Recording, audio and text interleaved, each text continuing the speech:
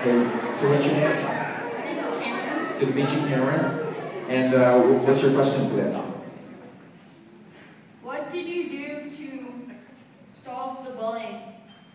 Okay, so he wants to know what I did to solve the bullying. So when Ashley was being my bully, not this Ashley,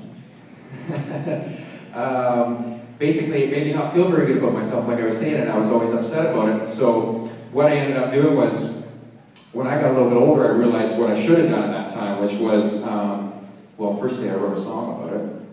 And then beyond that was I told my parents and I told my teachers, and I started hanging out with other people, like other friends. So I went and found other people that were going to be nice to me and be supportive of me and my music, and I stopped paying attention to Ashley, and eventually what happened was she went away and wasn't being a bully anymore. So I think if you can ignore the bully and not let them get to you, then they won't be succeeding.